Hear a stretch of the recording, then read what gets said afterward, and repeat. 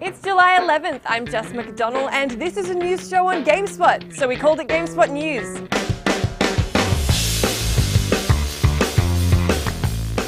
Hope you guys are ready for the future, because according to Epic, graphics will be indistinguishable from reality in just 10 years. To be fair, we've seen an awful big change in graphical fidelity over the course of video game history, but Epic founder Tim Sweeney says photorealism is only a decade away. The issues that are likely to crop up along with this technological advancement, according to Sweeney, are the simulation of human intelligence, animation, and lip syncing, which will all require ongoing research.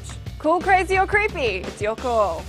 Ubisoft have said that Watch Dogs will be the same game on current and next-gen consoles, which seems to be making a lot of people particularly skeptical. Ubi claimed the game's new Disrupt engine is flexible enough to create a great experience on whatever generation console you're using.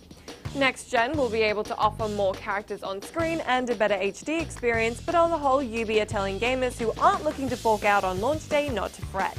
Ubisoft seem to have played the pick a hot topic out of a hat and make a sweeping statement game today, as Yves Guillemot has weighed in on whether the current generation of consoles will be the last. He said no. In absurdly concise news, the rumoured replacement of Don Mattrick is now the confirmed replacement of Don Mattrick.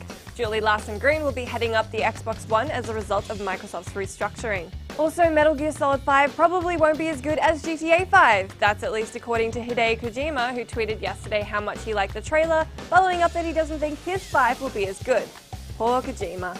Now we're on to the news item that the majority of you probably care most about. Steam is ready to absorb every dollar you throw at it with the start of its summer sale. Lasting until July 22, the deals are again ridiculously cheap. So cheap you'll tell yourself, I'm sure I'll play Euro Truck Simulator at some point. I'm sure you will. Are you excited about photorealistic graphics, and what's the dumbest game you're probably going to drop money on this year in the Steam sale? Let us know in the comments down below. Till then, you can subscribe to us on YouTube or join us on the social medias by using our hashtag GSNews or by contacting me directly at Jess McDonald. Be sure to join us same time tomorrow for our top 5 stories of the whole video game news week. Until then, I'm Jess McDonald, and thanks for watching.